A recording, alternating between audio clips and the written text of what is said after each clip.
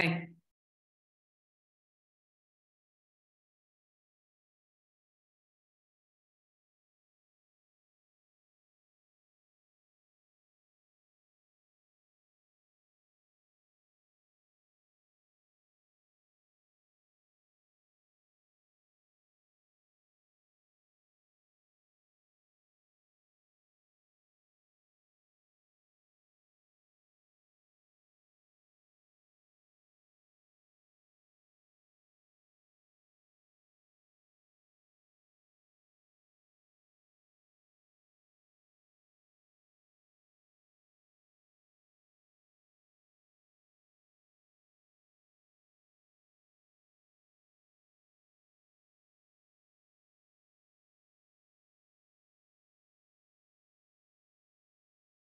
Good evening, everyone, and thank you so much for joining us for tonight's talk, The Tredwells World, New York City in 1835. My name is Emily Hillwright, and I'm the Director of Operations at the Merchants House Museum, New York City's only family home to be preserved intact, both inside and out, from the 19th century. Home to the Tredwell family and their Irish servants for nearly 100 years, the Merchants House is complete with the family's original furnishings and personal possessions. During tonight's presentation, please feel free to use the Q&A feature to ask any questions. We will have a short Q&A at the end of tonight's talk. After the talk, we will also welcome our special guest for the evening, James Scully, to talk to us about his incredible podcast, Burning Gotham. Our speaker tonight is, of course, Merchants House Museum historian Anne Haddad. Annie has been the museum historian at the house since 2018. In addition to her role as historian, she is also a blogger and a docent. She holds an MLS with a concentration in rare books and manuscript librarianship from the University of Pittsburgh, and she delights in interpreting the life of Eliza Tredwell at the museum and in researching the 19th century lives of the Tredwell family and their friends. Welcome, Annie. Nice to see you here. Oh, you're muted here, Annie.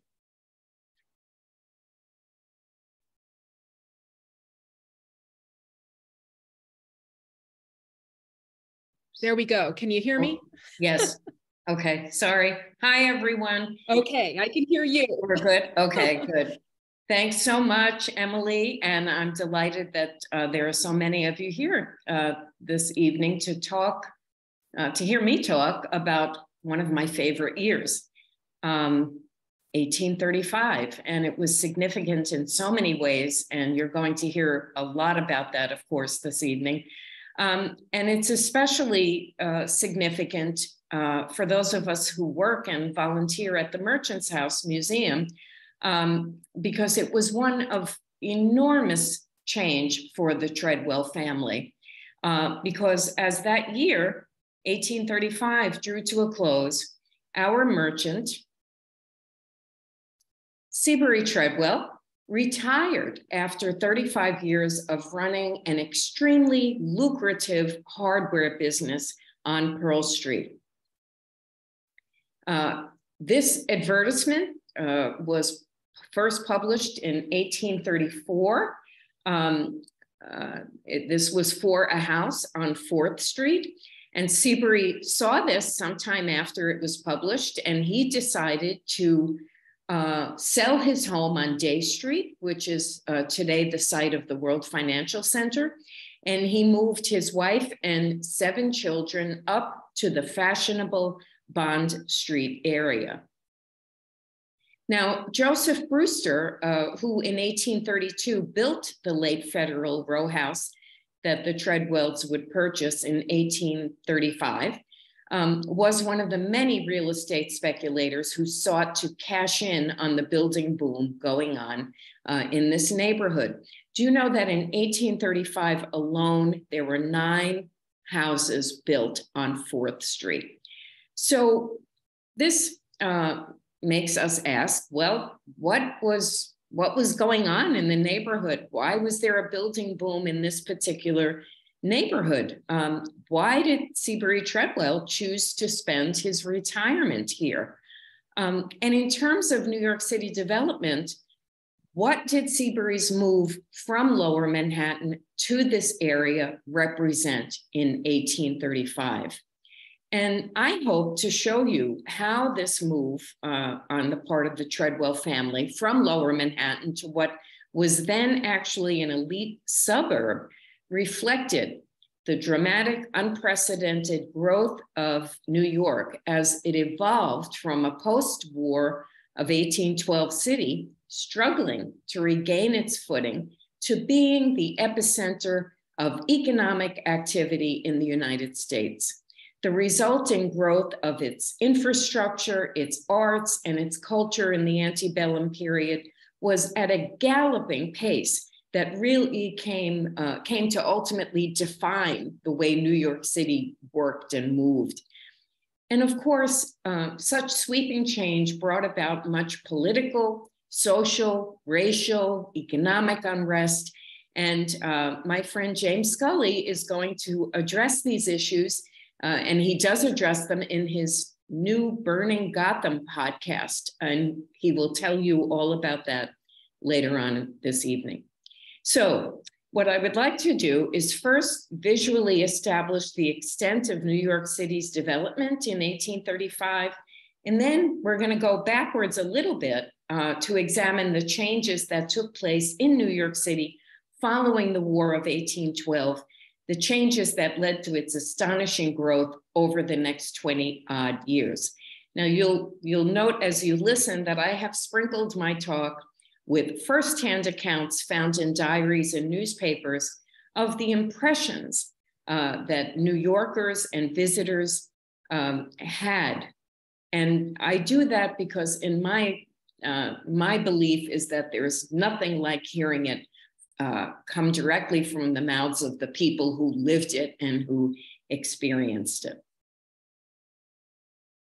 So in 1835, Andrew Jackson was beginning his second term as president.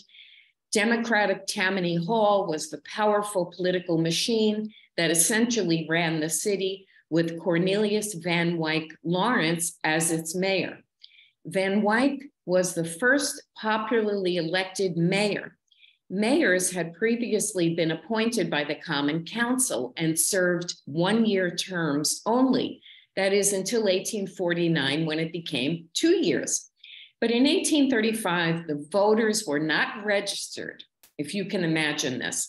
The election took 3 days, and there was so much rioting between the Whigs and the Democrats in 1834's heavily contested election that the cavalry had to be called out to restore order.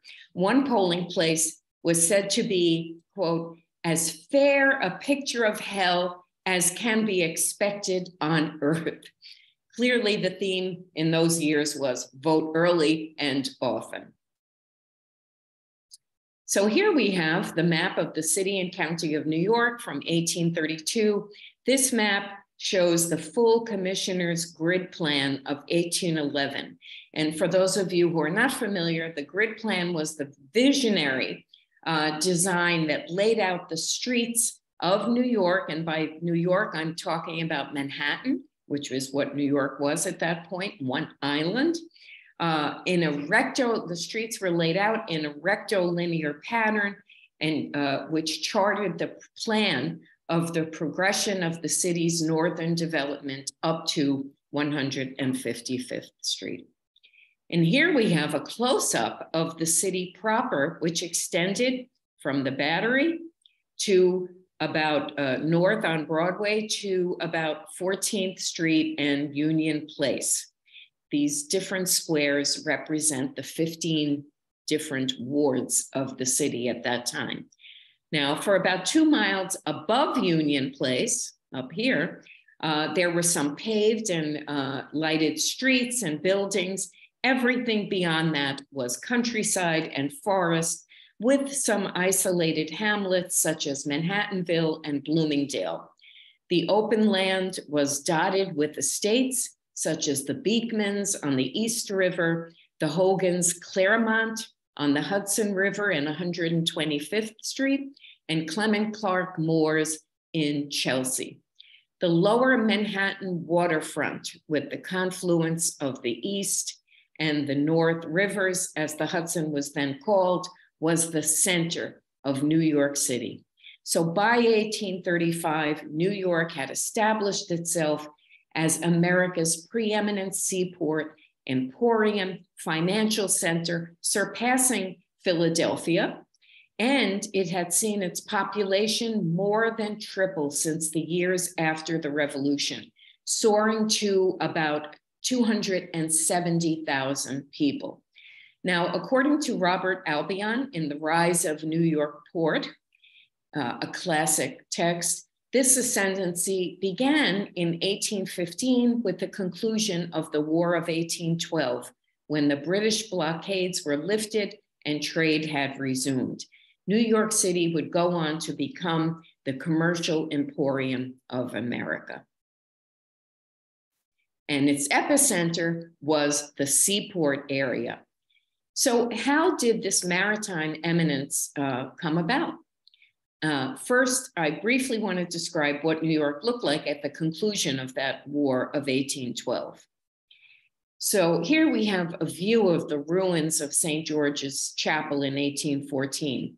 Destitution is the word that really can be properly used to describe New York City during and immediately after the War of 1812.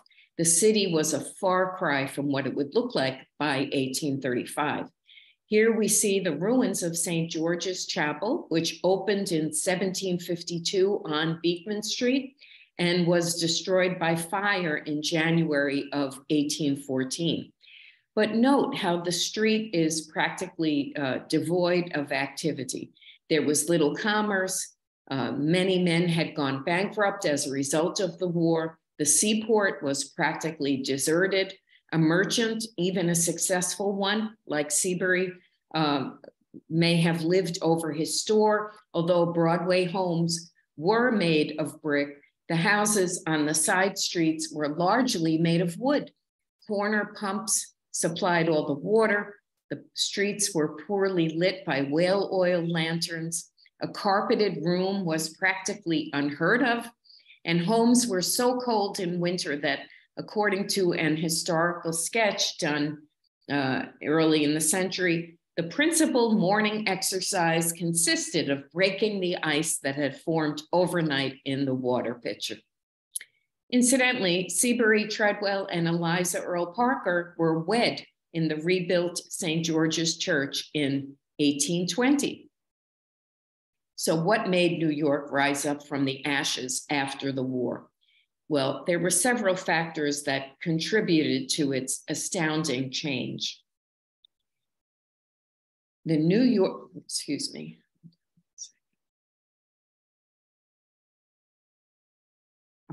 Here we go. The New York's harbor, which was really superior in so many ways, and it had so many natural advantages that made it absolutely ideal for commerce. It was very deep, it was a large harbor, and it was a well-protected harbor. It is close to the sea. The tidal patterns that were unusual prevented freezing even in the winter, and typically there is very little fog that surrounds the harbor. And could you imagine seeing this great harbor for the first time? Entering it left such an impression on first-time visitors that it was often noted in their diaries as being a very memorable experience, both for its natural beauty and for its grandeur. James Buckingham, an English tourist, wrote in 1837, "My imagination is incapable of conceiving anything more beautiful than the harbor of New York. I doubt if even the pencil of Turner could do it justice." Another factor that led to New York becoming such a premier, preeminent port was the creation of the Blackball Packet Line in 1817, whose original fleet of 4 ships provided the first regularly scheduled transatlantic trade routes to Liverpool. Ships left New York port on the 1st and the 16th of every month, and regular ships returned from Liverpool on a regular basis. Blackball promised fast, regular service, irrespective of their loads, with accommodations for passengers. In other words, if they had 3 loads of cargo or 500 loads of cargo, the ships left at those designated days and hours. And this was a first for New York transatlantic passage. And the voyage to Liverpool took an average of 23 days. The Cotton Triangle, in which packet ships sailed to the southern ports bearing manufactured goods from Europe, picked up cotton cargo, and stopped at New York port for additional cargo before making the transatlantic voyage, led to New York's further monopoly on trade. During the first half of the 19th century, cotton accounted for more than half of all American exports. Great Britain largely relied on American cotton for its textile manufacturing. And here we have an image of the glad tidings entering the port of Liverpool with its cotton cargo. The big mega event, though, was the opening of the 365-mile Erie Canal in 1825, which meant that New York could now be connected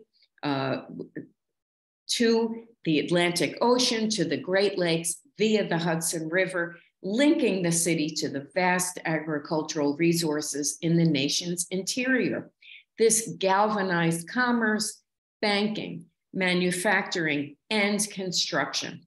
1 year after the opening of the canal, John Pintard wrote to his daughter in New Orleans, "We are rapidly becoming the London of America. I myself am astonished, and this city is the wonder of every stranger." And the image that you're looking at, called The Marriage of the Waters, depicts Governor DeWitt Clinton symbolically pouring water from Lake Erie into the Atlantic Ocean. By 1836, over 350,000 tons of goods worth millions of dollars were shipped from New York port. As the city's commercial activity accelerated with each passing year, the wealth of the city and its merchants, such as Seabury Tredwell, grew to unprecedented heights. These men became the merchant princes of New York. A visitor to New York City in 1835 must have thought that the entire population lived on the tip of the island, crowded as it was with bankers, attorneys, auctioneers, shipbuilders, insurers, and dry goods and other merchants engaged in maritime commerce at the busy seaport. On a single day in 1835, I just hope that you can really picture this. Over 1,000 ships, referred to as a forest of masts, lined the East and the North River. In the 10 years prior, New York City had become the largest shipbuilding center in the United States. Imagine the East River from about 12th Street down to Grand, lined with great ships in various stages of construction. And this area of the Far East Village came to be known as the Dry Dock District.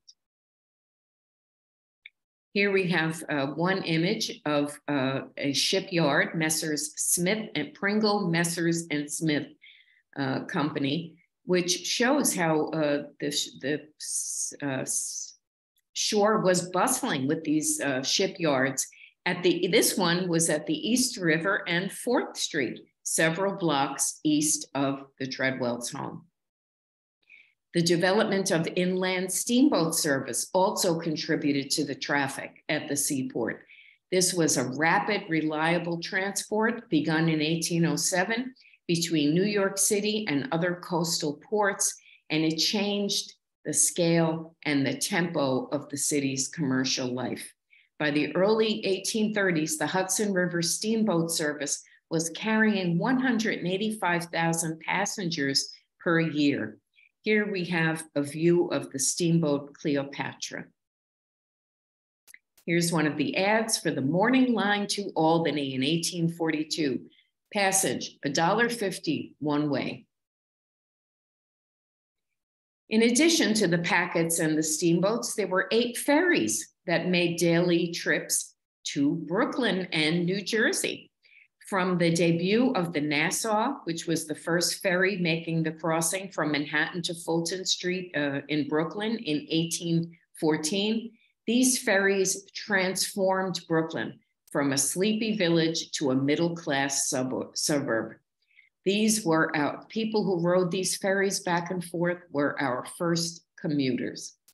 And this is an image from Brooklyn Heights showing all of the river traffic at that time.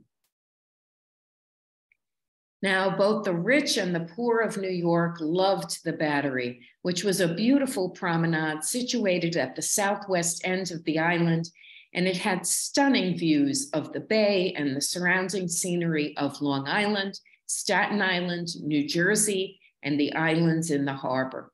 Its paved walk was shaded with trees and fanned by ocean breezes. It was said of the area, quote, "No more agreeable and healthful retreat from the heat of the city can be found during the summer months," unquote. And from no one point can a better idea be formed of the magnitude of the commerce of the city. Asa Green, whose wonderful A Glance at New York, described the crowds that flocked to the Battery.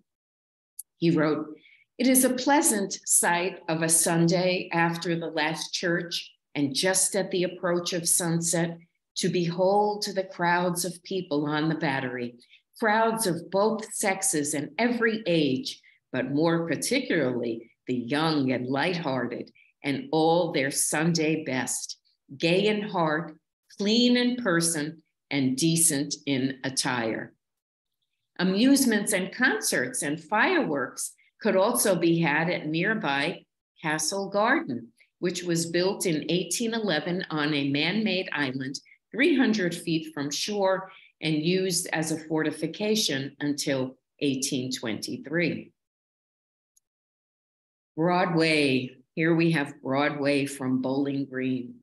Broadway, which then ran 3 miles, extending from the Battery to Union Place, was in the early 19th century considered to be the most exclusive residential enclave in the city, especially around the Bowling Green. In this image, we can see the large White House where President George Washington lived during his first term as president. There was a fountain in the center of Bowling Green, right to the right of this image here. The fountain boasted 2 flamingos. Imagine that. The genteel homes of the area would soon suffer, though. It would suffer the encroachment of commerce and turn into boarding houses for those who worked in the seaport area. As the principal thoroughfare, Broadway further north was a bustling street that was a very fashionable place to promenade and show off the latest fashions. British tourist James Silk Buckingham wrote in 1837, "The number of beautiful and gaily dressed ladies who make Broadway their morning promenade, uniting shopping, visiting, and walking at the same time, gives it a very animated appearance on a fine day between 12 and 2 o'clock. He added, "The women, moreover, are much handsomer than the men."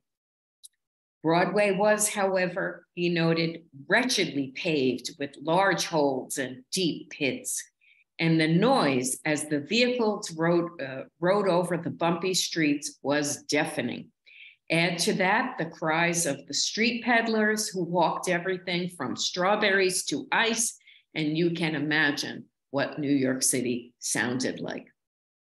So how did New Yorkers keep up with this rapid population growth and move its residents around? How did New Yorkers get around the city? Well, here we have a scene of one of Broadway further north, of bustling commercial thoroughfare reflecting the economic boom. We can see the hackney coaches and the omnibuses, and they were the modes of transportation in the city. And these vied with carts, private carriages, causing disorder and crowding on the 80-foot wide street, which was already at that point deemed too narrow to accommodate all the traffic, especially below Canal. Asa Green, again, wrote, here at the attempt at crossing is almost as much as your life is worth. To perform this feat with any degree of safety, you must button your coat tight about you, see that your shoes are secure at the heels, settle your hat firmly on your head, look up street and down street at the self-same moment to see what carts and carriages are upon you, and then run for your life. The number of hackney coaches numbered over 200, but were quite expensive. Any native New Yorker knew to bargain with the driver over the rate. There were 120 omnibuses with names like the George Washington and the Thomas Jefferson running up to Harlem and Manhattanville and down to the Battery. Fare was 12.5 cents. Most crowded during the dining hours of 12 to 3, when the merchants in the lower part of the city had to return home for dinner. This image kind of plays down, it's actually rather an idealized image because it kind of plays down the chaos, but it wonderfully captures the details of shop life and street life at that time, as well as the orderliness brought to it by the grid plan. Here we have a more realistic scene of Broadway around 1830 to show you just how crowded the streets are. Buckingham wrote, the whole of the population seen in the streets seems to enjoy the bustle and add to it by their own rapid pace, as if they were all going to some place of appointment and were hurrying on under the apprehension of being too late. So some things changed in New York, but a lot of things clearly have not changed. The railroad, the first railroad company was incorporated in 1831, extending from Prince Street and the Bowery along 4th Avenue to Yorkville, a distance of 5 miles. Eventually, it would reach Harlem and points beyond. These were initially horse-drawn cars with steam engines added in 1837 north of 23rd Street. I think they did that. They only allowed the steam engines north of 23rd because they were worried about the steam and the risk and the noise.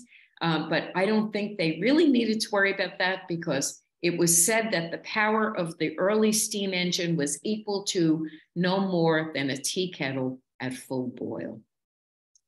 They ran every half hour, 7 days a week. And I'm sorry for this image. It was the only one that I could find, but you see the red line, very, very poorly, I'm afraid, going from Prince all the way up. And that is the indicates the route of the railroad. How was the city lit by 1835? Well, gaslighting, gaslighting was introduced in New York City residences in 1823 at the home of Samuel Leggett, who was the owner of the New York Gaslight Company. And by 1828, most streets were lit by gas lamps up to about 13th Street. The light on the street was very dim, however. Buckingham, our British tourist, commented on the insufficient lighting of the streets. The lamps are so far apart and so scantily supplied with gas that it is impossible to distinguish numbers or names on the doors from the carriages, or even on foot without ascending the steps to examine. And as no uniform plan seems to be laid down for the order in which the numbering of the houses shall be made, the difficulties and delays are vexatious to the most patient. There were several gas companies in existence. The New York Gaslight Company, whose works were at the corner of Canal and Center Streets, had by then laid 26 miles of iron gas pipes in the principal streets south of Grand Street.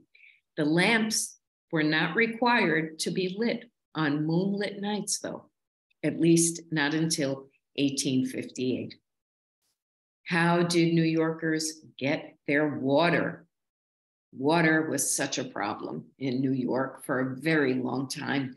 Asa Green lamented, "There is not perhaps in the Union a city more destitute of the blessing of good water than New York."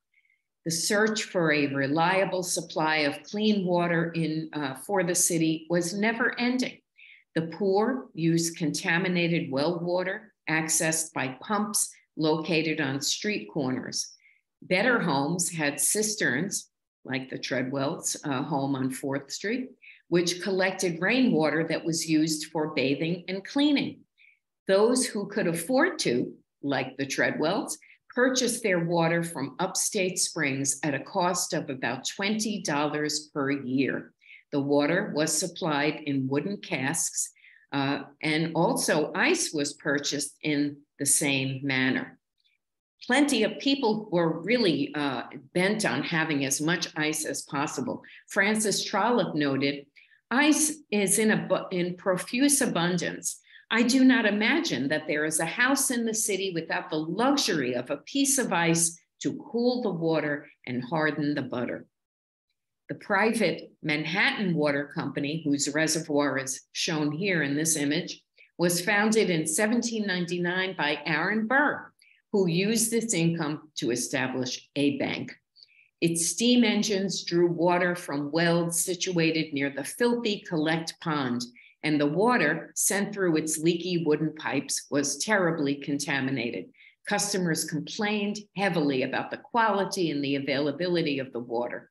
So the water problem continued until the terrible cholera epidemic in 1832 and another incident a few years later, which galvanized city leaders to look 40 miles north to the Croton River and develop a viable plan to bring water to New York City. That plan came to fruition with the opening of the Croton Reservoir in 1842, which is today the site of the main branch of the New York Public Library.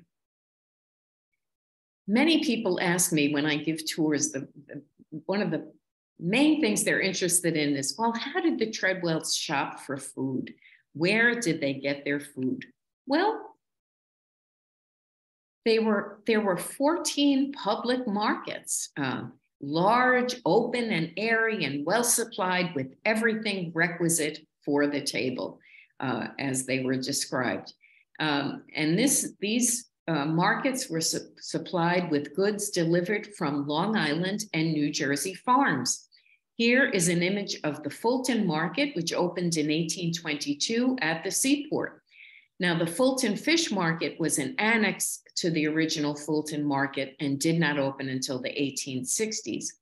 Later, Tompkins Market on the Bowery and 3rd Avenue opened in 1830, very near the Tredwells' home, where Mr. Tredwell would do the early morning shopping. It was very typical for a gentleman of the house to go out early in the morning and do the shopping for the family. Most importantly, I'm sure you're dying to know, where did New Yorkers buy their candy? Well, at Stewart's, of course, which was located at Chambers Street and Greenwich, where broken mixed candy was the specialty. How did New Yorkers heat their homes? Well, up until about 1800, people relied on wood-burning fireplaces to heat their homes, which was an inefficient method as so much heat was lost. By 1820 to 25, the coal-burning fireplace using hard or stone anthracite Pennsylvania coal was the preferred source of heat. The coal burned hotter and was inexpensive, but was more difficult to ignite.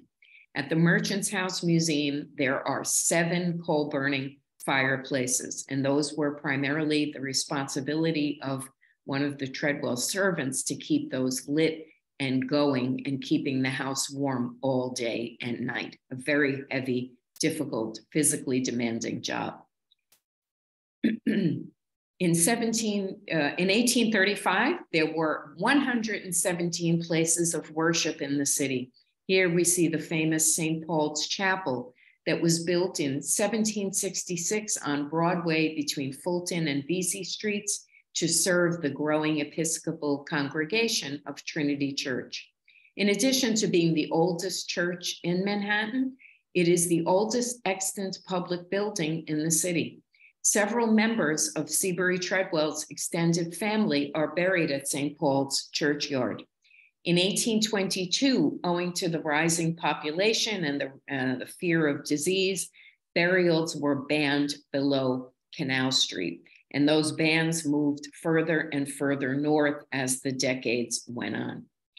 Our British tourist Buckingham commented on how the church interiors were considered far superior to English churches, for, he wrote, every seat is comfortably cushioned and lined at the back and furnished with warm carpets or rugs for the feet. Now let's look at some other popular public buildings in the city. Here is the wonderful City Hall designed by John McComb Jr. and Joseph Mangan, which was completed in 1812 and is situated in what is known as City Hall Park, about half a mile from the Battery and equidistant from the East and the North Rivers. It is one of the oldest city halls in continuous use, still functioning as a government space. It was built in the Federal style, with the front and sides constructed with white marble, while the north facade, or the rear of the building, was made of brownstone because money was tight and the builders never expected that the city would extend further north. At the time, it was considered one of the most beautiful buildings in the United States, and it was so large that it included a jail, an apartment for the housekeeper, a chapel, and most intriguing to me, wine and beer cellars. Wall Street, the Merchants Exchange, which was located on Wall below William Street, it was completed in 1827 and was the primary site of the city's land auctions, making it the center of the real estate market. It could accommodate 3,000 brokers and merchants, and Seabury Tredwell, being a real estate investor and a merchant, was no doubt extremely familiar and frequented this building very often. Designed in Greek Revival style and built with white marble, it housed the Chamber of Commerce, it housed the newspaper offices, and in the basement, the post office. Now you are looking at the rebuilt exchange, the original having been destroyed in the Great Fire of 1835. And speaking of the post office, renting a mailbox there cost $4 a year. Or if you had a residence with the numbered street address, which wasn't something to be assumed at that time, carriers could deliver your mail. Boxes also existed in the upper parts of the city to deposit mail. The cost of mailing a letter, 6 cents, or approximately $1.76 today. Mail outside of the city was sent by the packet boats. Free mail delivery did not begin in New York City until 1863. Now let's examine some aspects of New York City street life and its print and visual culture, which truly emerged on a grand scale during this period. The first tourists to New York City arrived in the early 1820s as an outgrowth of the fashionable tour that so many wealthy Americans were already taking by this point. The choices of accommodations were slim, however, with second-class hotels and very limited services being available. So as tourism rose, the increasing demand for better hotels led to a steady growth in both accommodations and entertainment as these moneyed travelers began to make an impact on New York City economy. Here we have the City Hotel, which opened in 1794 and was located on the west side of Broadway at 123 Broadway. And it was the first functioning hotel in the United States. It was 5 stories high, 137 rooms, with an assembly room where concerts and balls were held. It was known for its excellent wine cellar, and although dinner was served at 3 p.m., the merchants never lingered very long. In the last days of Knickerbocker life, Dayton wrote that the choice of food at the city hotel table were dealt with in the most summary manner, as the hungry partakers were compelled to hasten back to the store, counting house, or office to resume the thread of unbroken traffic. Dayton added, New Yorkers love dyspepsia. The City Hotel also contains one of the first ladies' dining rooms in the city for the use of female travelers. This space was also used by the most popular dancing master in New York, John Charmeau, a Haitian refugee who at the City Hotel and at many private schools taught the cotillion and the three-step waltz. I often wonder if the Tredwell girls studied with Charmeau. The City Hotel would be outdone by John Jacob Astor, who built the 6-story, 300-room hotel on Broadway opposite City Hall in 1836. You can see its massive white Greek Revival structure. Originally called the Park Hotel, it was later renamed Astor House, and it really became the most prestigious hotel in the United States for decades. One-time mayor and noted diarist Philip Hone's residence on that spot would be destroyed to make way for the hotel. Hone eventually moved to Broadway and Great Jones Street, just 2 blocks from the Tredwells, making that northern migration that we'll hear about later. Dining options were pretty slim in Old New York. Taverns and chop houses typically catered to busy merchants who ate standing up. They were in such a hurry to get back to their shops. They usually offered a set menu at a set time, and most men went home and ate their dinner at 3 p.m., the main meal of the day. Street vendors, though, sold everything from oysters to ice cream to the working class. That all changed, though, in 1827, when 2 Delmonico brothers from Switzerland rented a space and opened a small pastry shop with 6 little tables at 23 William Street. The shop also sold wines and liquors, as well as Havana cigars. In 1830, with business booming, they opened a Restaurant Française at 25 William Street, the first public dining room in the country. After that was destroyed in the Great Fire of 1835, they built a restaurant at 2 William Street at the intersection of Beaver and South William. The locations and owners changed many times over the years as the owners followed their wealthy clientele further north, but Delmonico's revolutionized fine dining in New York City, giving restaurants finally respectability. A man of means who worked downtown could have lunch at Delmonico's rather than go home. It was unique in that it offered diners a bill of fare or a menu where they could actually choose what they wanted to eat. This was unheard of. This image that you're seeing is of the rebuilt 1890 structure. Delmonico's was the first restaurant to be reviewed by the New York Times on January 1st, 1859. The reporter wrote, "The lights will be brilliant, the waiters will be curled and perfumed and gloved, the dishes will be served strictly in proper order, and the wines will come with the precision of clockwork that has been duly wound up. If you pay your money like a gentleman, you will be fed like a gentleman."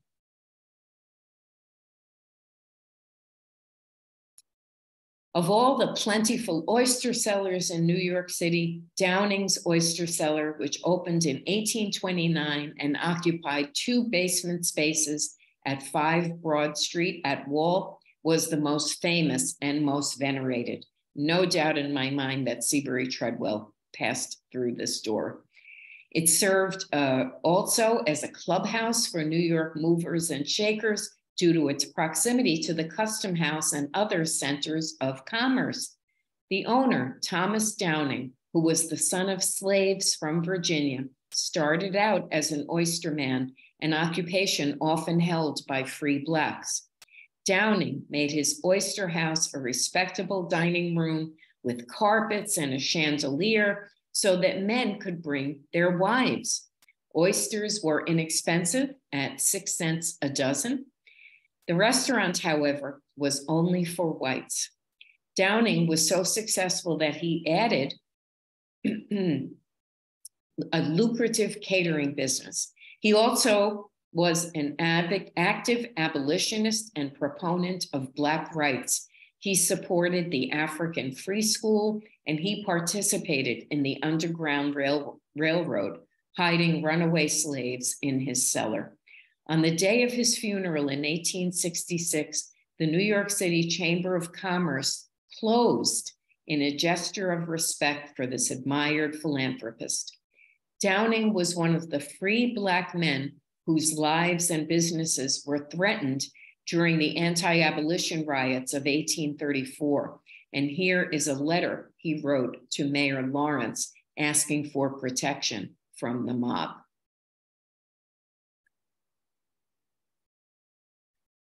There were many dry goods emporiums scattered around the city at this time. Here we have an image of Brooks' clothing store, founded in 1818 by Henry Brooks and inherited by his sons. It was the first store to offer in 1849 ready-to-wear clothing. The store first opened on Catherine and Cherry Streets, and over the years followed its clientele further uptown.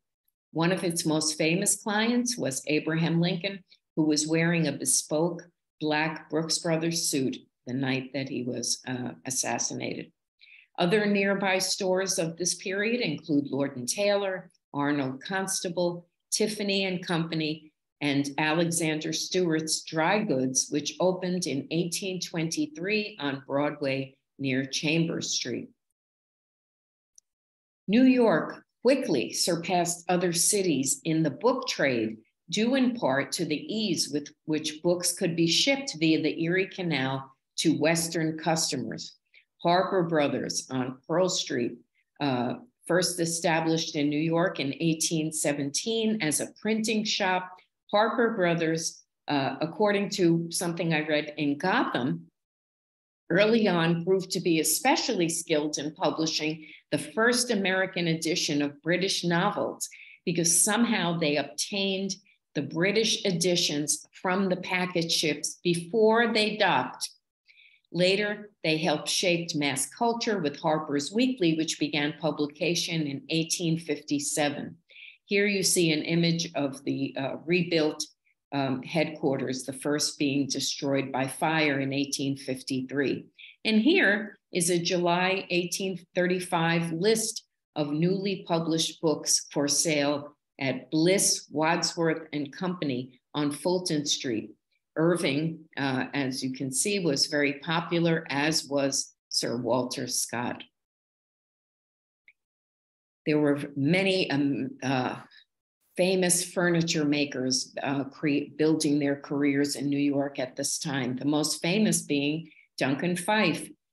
Duncan was a native of Scotland, and he became one of America's premier cabinet makers, and he was so for 55 years. Out of a shop at Fulton Street, Phyfe became the leading proponent of the neoclassical style, making this trend extremely fashionable among the elite of New York City. His furniture was luxurious and very high quality. We are thrilled and proud at the Merchant's House that our collection boasts 12 dining chairs attributed to Duncan Phyfe, and you can see them in this image. Other cabinet makers who came to define New York furniture style was Frenchman Charles Lanoue, whose shop was on Broad Street, and the Allison brothers, Michael and Richard, who had a shop on Vesey Street. Then, as now, New Yorkers loved going to the theater. 4 theaters existed to accommodate the 5,000 nightly theater goers in the city. The Park Theater on Ann and Beekman Street, which was founded in 1798, was the most well-known. Asa Green said, ranks as #1 in the excellence of its performances and in the value, politeness, and intelligence of its audiences. This theater, the Park, seated 2,400 people, and audiences were treated to the performances by the great actors of the era, including Edmund Kean, Junius Booth, Louisa Lane Drew, and Fanny Kemble.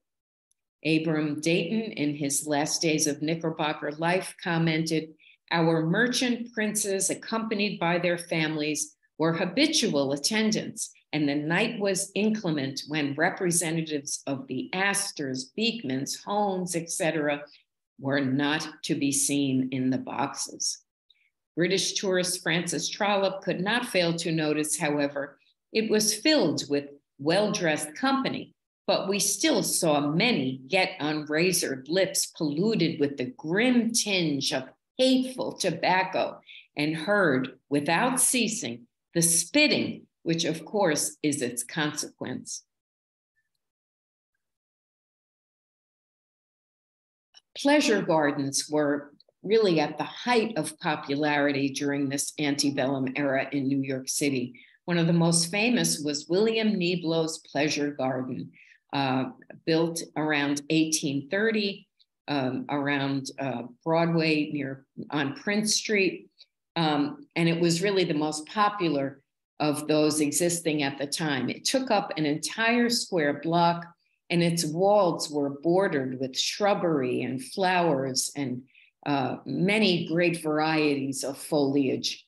It served ice cream, lemonade, coffee, and other refreshments. In 1834, Niblo erected a theater or grand saloon on the site. It was destroyed by fire and rebuilt 9 years later. This was considered New York's most fashionable theater. One of its most popular acts, according to Dayton, was the great Ravel family of gymnasts, dancers, and contortionists in their marvelous feats of pantomime. There were museums. New Yorkers were avid museum goers back then. Here we can see the Scudder's American Museum on Broadway and Ann Street in 1831. It was located across from St. Paul's Chapel, originally founded in 1810 by John Pintard and John Scudder, and located originally on King Street.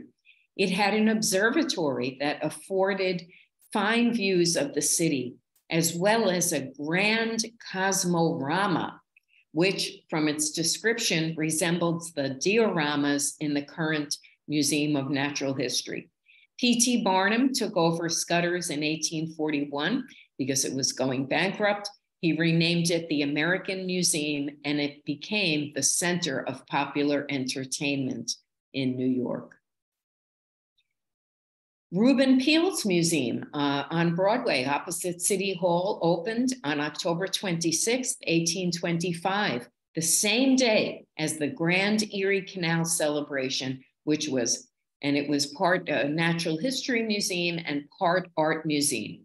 Peele was the son of the famous painter Charles Willson Peele. Among its many articles of interest in 1834 were the Egyptian mummy, the tattooed head of a New Zealand chief, and the living anaconda.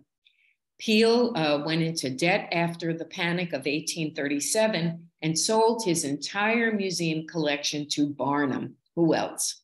In 1843. That very year, young Samuel Lennox Tredwell, the younger son of Seabury Tredwell, Samuel was then a student at St. Paul's Episcopal School in what is now College Point, Queens. Samuel recorded in his ledger that he paid 13 cents at Peele's to see the fat lady. How thrilling that must have been for a young boy. It took, by 1835, 47 newspapers to record the daily life of the city. A paper that made its debut that year was the New York Herald, founded by James Gordon Bennett. 1 year later, after its coverage of the murder of prostitute Helen Jewett, it would become the most widely read newspaper in America. Bennett was the first publisher, he had a few firsts, the first publisher to require advertisers to pay in advance in cash for their advertisements, the first to send reporters undercover to cover a story, and the first to use woodcut illustrations in his paper. In 1839, Bennett got the exclusive of his career, an interview with President Martin Van Buren. Bennett wrote, "What is to prevent a daily newspaper from being the greatest organ of social life? A newspaper can send more souls to heaven and save more from hell than all the churches and chapels in New York, besides making money at the same time." Speaking of money, Bennett soon was facing bankruptcy, but he was saved by a generous donation of $10,000 by none other than our oyster man, Thomas Downing. The wealthy sent their children to one of the many private boarding and day schools in the city. The Tredwell daughters attended two of the most prestigious, Mrs. Oakhill's on Clinton Place, which is now 8th Street, and Mrs. Gibson's, located at various sites, including Broome and Bond Streets. Also, by 1834, there were 7 African free schools for children of slaves and former enslaved. First opened in 1787 on Cliff Street by the New York Manumission Society. In 1835, with more than 1,500 registered students, the schools were absorbed into the Public School Society, which had its genesis in the Free School Society formed in 1809. In addition, there were many charity schools run by various religious institutions and denominations. So with all of this commercial growth, artistic growth, cultural growth, what was the downside? There had to be a downside. I always try on my tours to really recreate the sights, the sounds, and the smells that assaulted New Yorkers during this period. Because of this population boom, overcrowding was the big problem. So this led to deplorable and unsanitary conditions. Garbage and human waste were dumped into the streets and the rivers. There were approximately 20,000 hogs called walking sewers and stray dogs roaming the streets unchecked, and thousands of pounds of horse manure per day was deposited on the streets along with rotting food, and the privies, often shared by many families, overflowed. I have this image of the Baroness. It was the only one that I could find, believe it or not, where you could see the hogs. The night soil men, or necessary tub men, as they were called, infrequently emptied the privies. Corporation pudding was the name given to the mix of animal excrement, garbage, and mud. And there was a miasma in the air. That's what the natives would call it, where the air was so polluted from all of this powdered excrement that you could almost see it. And the mud in the streets was so deep that it was said once that children were buried alive in its depths. The Department of Health, where was the Department of Health? Well, it was merely a reactionary one. It only came to life when these epidemics threatened. An independent board of health wasn't established until later in the decade of the 1860s. A municipal sanitation department did not exist until 1881. No sewage system, and the water was terribly contaminated. Crime was rampant as the police force was small and very limited. We didn't have a professional police force in the city until 1845. The area that was notorious for its crime and its filth was the Five Points area, the area where Foley Square and Chinatown now exists. largely inhabited by poor Irish immigrants and African Americans. It was the most notorious slum. After his visit to the neighborhood in 1842, Charles Dickens wrote that it was reeking everywhere of dirt and filth, and he noticed the hideous tenements and lanes and alleys paved with mud knee-deep. He finally declared, "All that is loathsome, drooping, and decayed is here." The epidemics were so frequent: yellow fever, smallpox, malaria, and in May of 1832, the worst one, the cholera epidemic, spread by contaminated groundwater, causing a 6-week scourge and plaguing the residents. The poorest neighborhoods, especially the 5 Points, were hit the hardest. By the end of that summer of 1832, over 3,000 residents had died. It wasn't until 1854 that Dr. John Snow of London made the connection between contaminated water and cholera. The only positive result of that cholera epidemic was that the streets were cleaned. Asa Green noted, "For the first time within the memory of living man, the stones of the pavements everywhere showed their heads." So how did the elite Bond Street neighborhood come to be? Well, New Yorkers the elite New Yorkers got tired of the conditions around the city's commercial center. They got tired of the noise and the filth, and they wanted to settle in neighborhoods where they could insulate themselves from the congestion of the downtown trade and the business districts and that seamy elements of urban life. So there was no place to go but north. Beginning in about 1820, the streets north of Bleecker, bounded by Broadway to the east, Bowery to the west, and Art Street, now Astor Place, to the north, saw sustained development and began attracting the wealthiest and most influential citizens. To show you how out of town this area was prior to its development, look at this image of what would become Union Square. This is a view to the south, and it shows Union Place in 1828, immediately before it became a park. It was still, as you can see, a semi-rural area. But though there were a few commercial buildings had begun to appear along Broadway and the Bowery. The indication of the approaching urbanization of the area is the 4-story white building, which was the headquarters of the Manhattan Bank, constructed in 1822. This Union Place was renamed Union Square by 1832. John Jacob Astor, the man who had his finger in every pie, he was undoubtedly aware that the property value of the area would skyrocket as the city's population migrated further north, and he spearheaded the move up Broadway to north of Bleecker Street.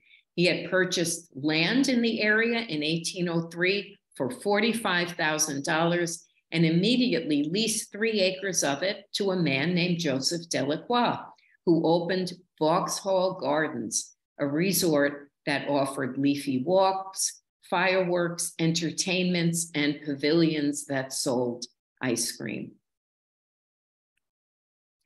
When Delacroix's lease was up in 1825, Astor opened Lafayette Place, a 3-block, at that time only, enclave which cut right through Vauxhall and extended 3 blocks from Art Street to Great Jones Street.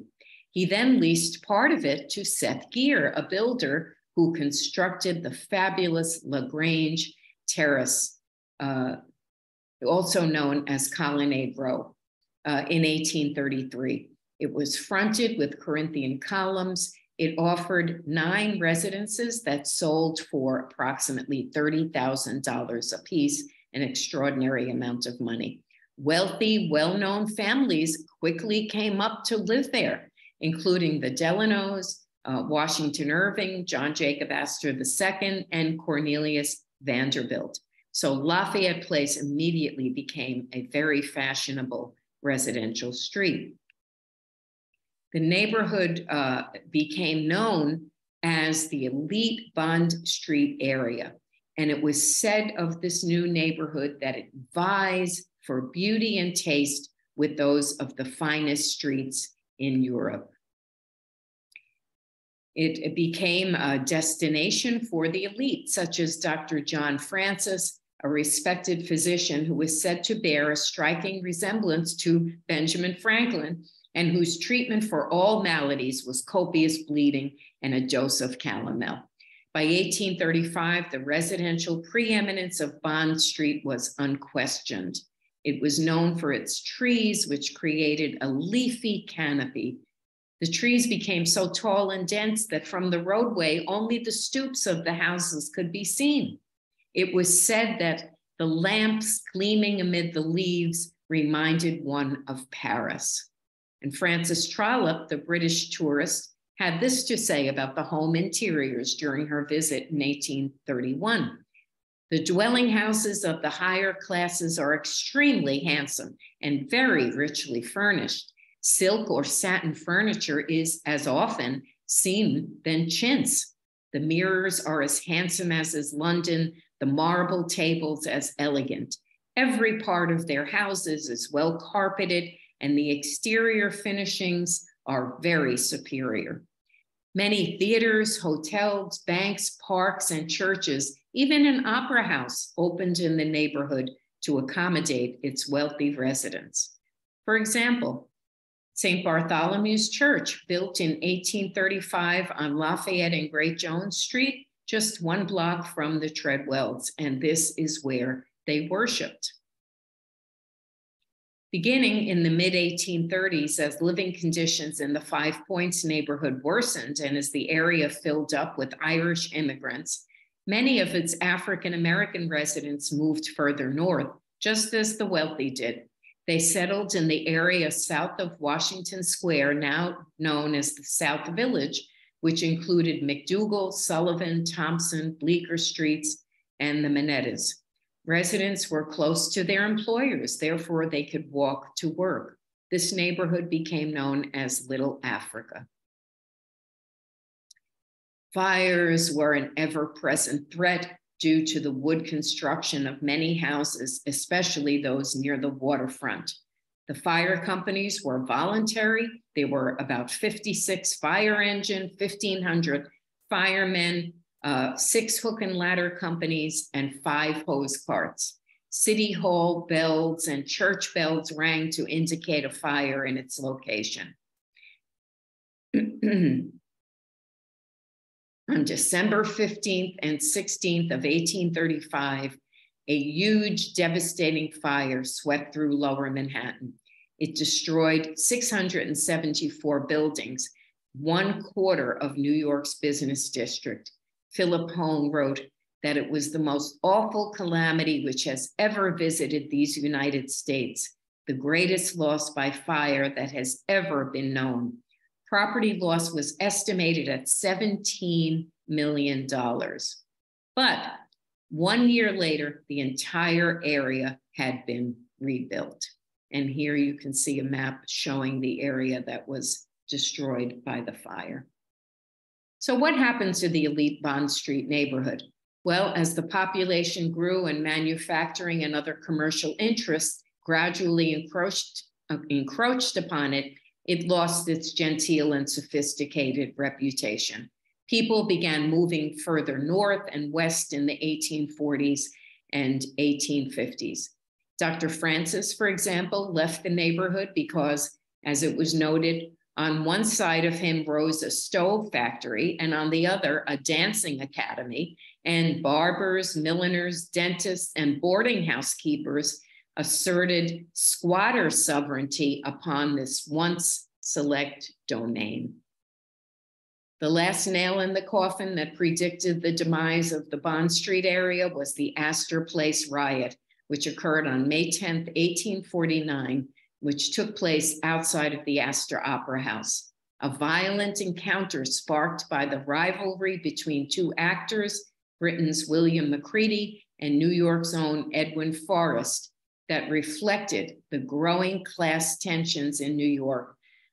The riot left over 22 dead and many injured. Even Vauxhall Garden lost its wealthy clientele and became a shabby vaudeville house and saloon. And here we have an image of what Bond Street looked like by 1918. Quite a difference. And here's a view of Broadway by 1875 from the corner of Day and Broadway, a bustling urban scene of a thriving city. And I doubt that Seabury would have been surprised at this scene. For some reason, the Tredwells never left their home on 4th Street. They never made the northern migration.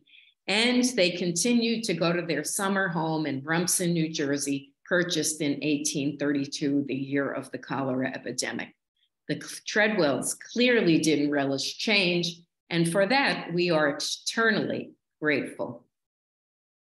And here we have modern New York, but in 1922, Walter Pritchard Eaton, in recalling the golden days of New York City in the 1830s, wrote, "The scene when Astor walked stiffly down to Great Jones Street on his way to Wall, when gay carriages rolled under the trees and the colored lamps twinkled in Vauxhall Gardens, lives only in the memories of a few old people.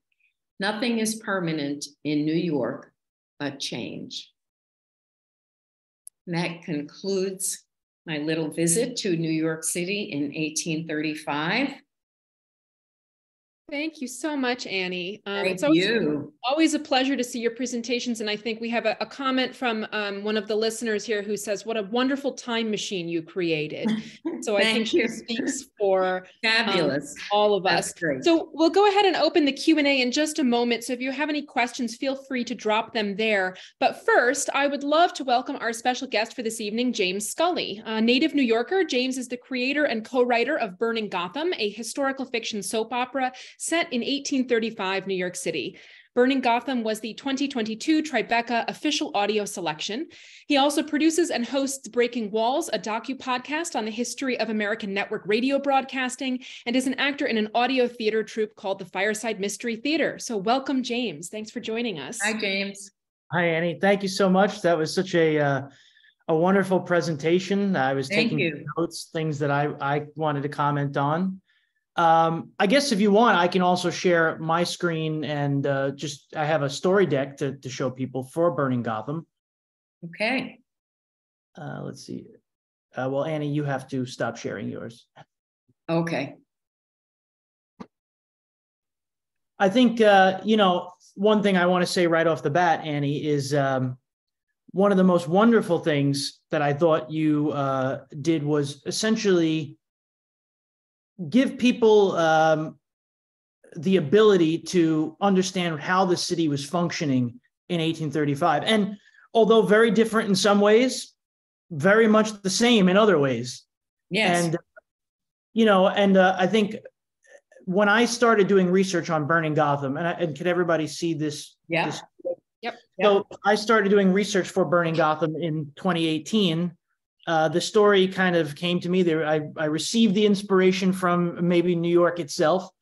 And what I really wanted to do was tell a story that was historically accurate, because as you showed here, this was quite a wild time in New York.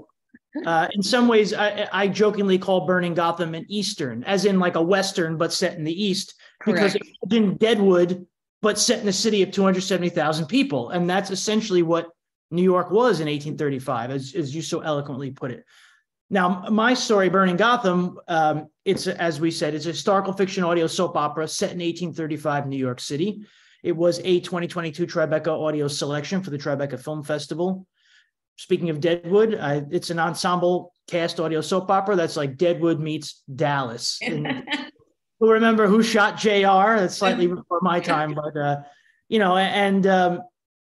so essentially, as I said, it's 270,000 people. I'm going to blow right through these slides since you just did such an eloquent job telling the story. But one thing you didn't hit on, and where Burning Gotham begins, is moving day.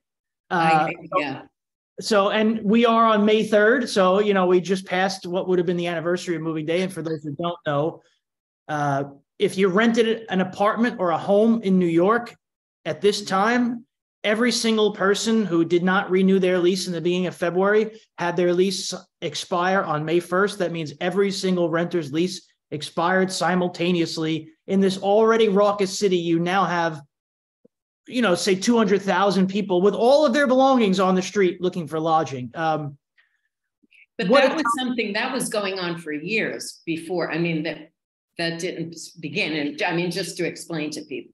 Yeah. Correct. Yes. So that began. I don't know when it started, but it started as a custom while, during British New York. Right, right. But it was made a law early in the 19th century, and it continued, I think, somewhat informally all the way until Mayor Fiorello LaGuardia was mayor. So we're talking, wow.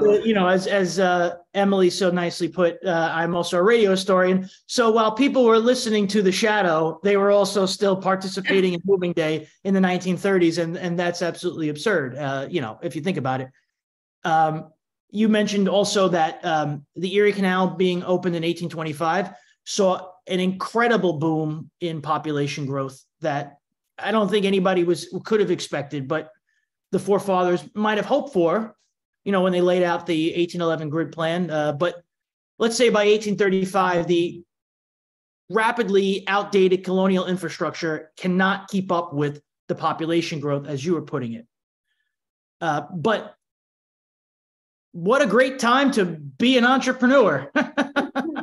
Very little law and a lot of opportunity. That seems like a great time. So, one of our main characters in Burning Gotham is an illegitimate son. His name is Aaron Columbus.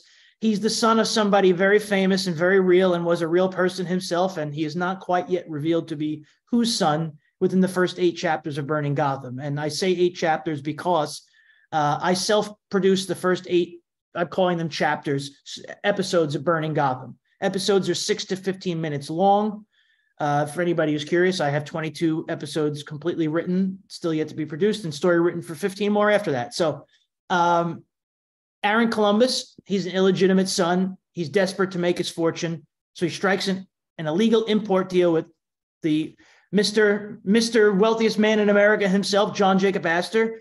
The import, 2 exiled Russian countesses, Serena and Raisa Zubov, and their inheritance, which is 11 pounds of uncut diamonds.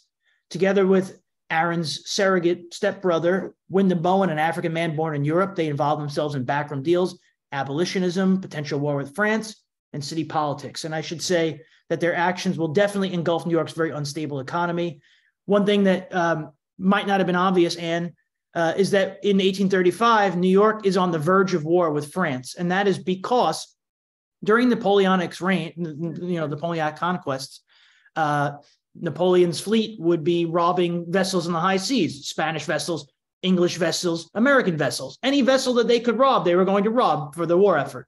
Right. Well, by the time the, French King Louis Philippe is in power, France has paid back every country that they've stolen from except the United States of America. And their essential, I'm an Italian American from New York, and I think their essential personality was, what are you going to do about it? You're across an Atlantic Ocean. What are you going to do to make us pay? So Andrew Jackson, who is not necessarily remembered fondly these days, although really presided over an incredible 8 years of presidency, and I mean incredible in its textbook definition.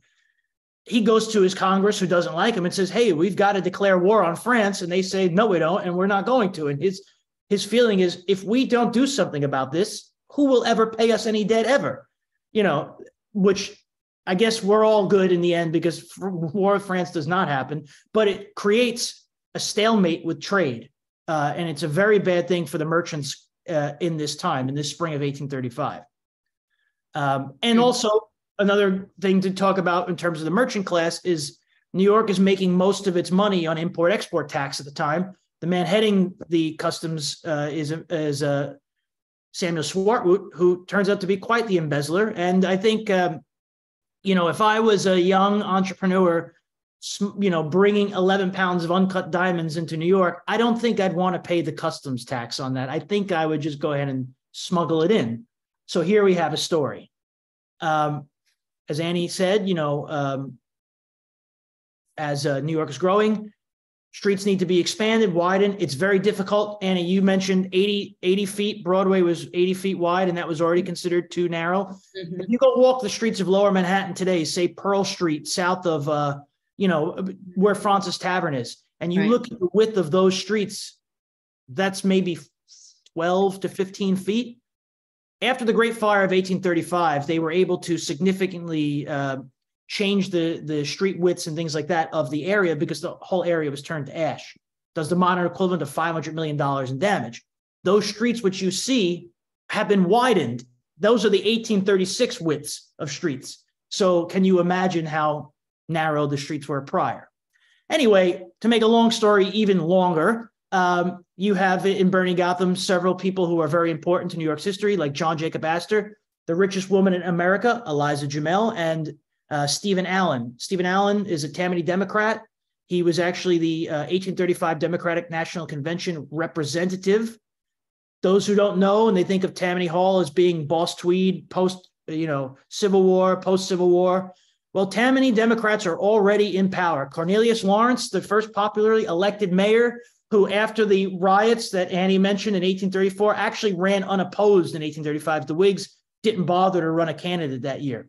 The first popularly elected mayor in New York history was a Tammany Democrat.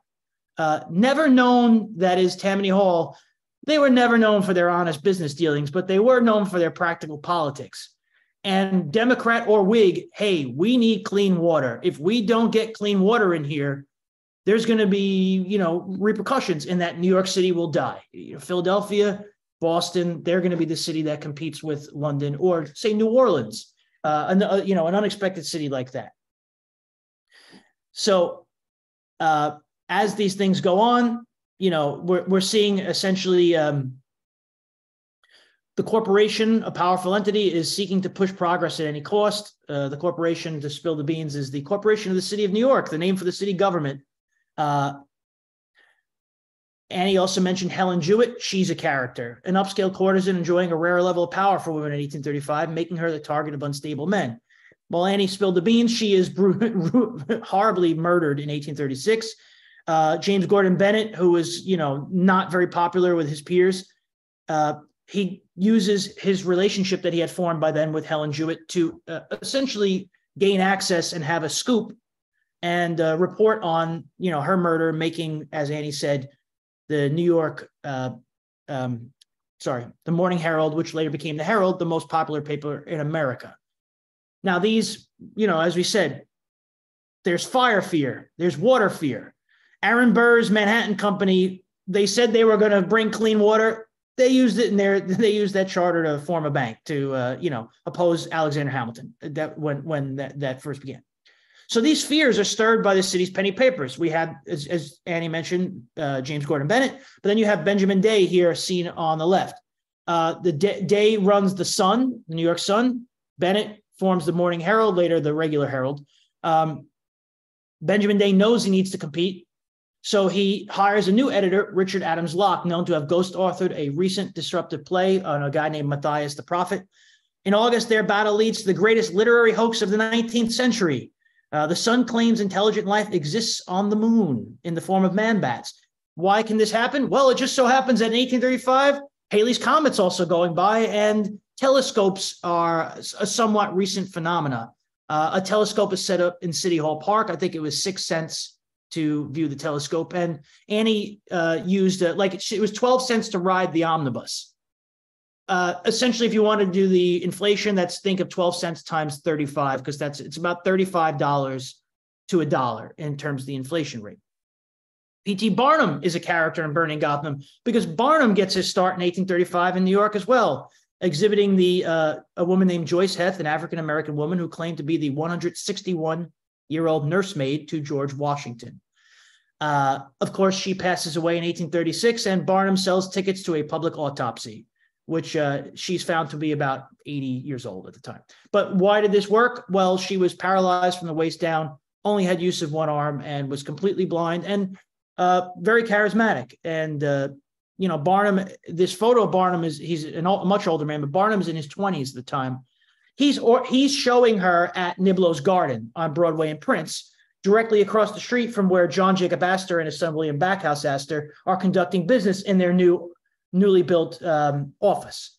St. Paul's Chapel, John Jacob Astor is a character, as I mentioned. St. Paul's Chapel, directly across the street from where he's building the Astor Hotel. So New York is a big city and a small city all at the same time, because these things are all happening sometimes simultaneously and sometimes directly across the street from each other. Of course, if we're talking about the culmination of the year 1835, and Annie, when did the Tredwells move into the merchant's house? Was that November? Either November or December. He closed the deal the end of October. Correct.